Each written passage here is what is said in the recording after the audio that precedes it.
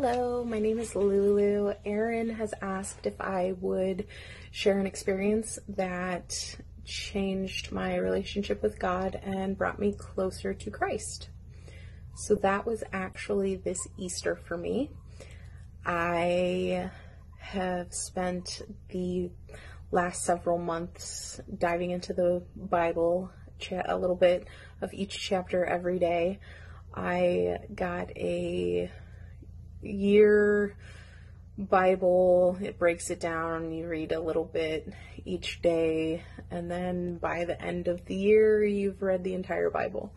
So it was just a habit kind of thing at first, and then when COVID happened and everything shut down, it was the only way I could go to church, was reading the Bible and listening to Christian music on the radio.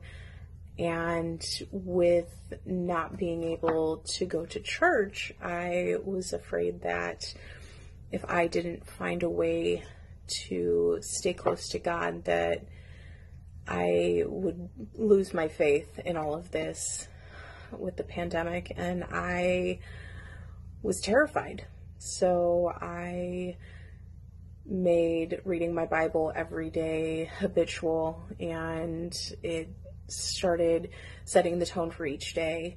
I would listen to Christian radio a little bit here and there until it was the only thing on every radio, from my car to my kitchen, and now my kids are singing along to all the songs on the radio, and it's incredible. But this Easter specifically just really drove it home, having read passages in the months leading up to Easter and seeing a whole new level of what Christ went through for us, all of the suffering he endured for us, and knowing that God sent his son down to earth for us.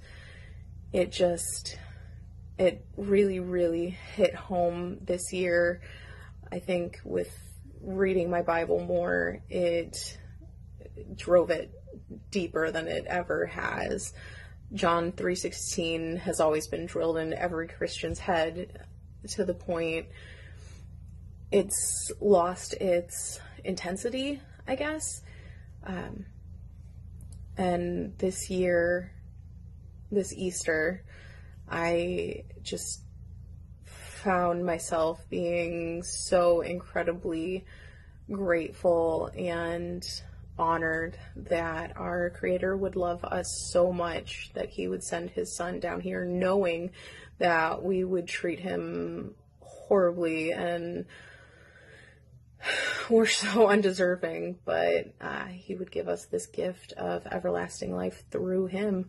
And no matter what we do, no matter how many mistakes we make, he loves us and wants us to be with him. So thanks to COVID, I have definitely grown in my Christianity. I've read my Bible every day, and I wake up eager to dive into my next chapter, and it's been a definite eye-opener for me as a Christian.